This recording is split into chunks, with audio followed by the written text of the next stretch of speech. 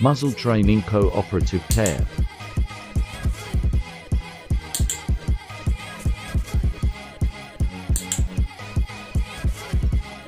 We have been using a larger tub for this, and have now moved to a smaller one. We haven't done a lot of muzzle training, which I'm conscious of and want to change. Muzzle training is a big part of cooperative care. This is so that if a dog ever needs to muzzle, they aren't scared. And so that they don't find a muzzle aversive. Dogs can need to wear a muzzle for more reasons than aggression, which is the behavior muzzles are stereotyped with.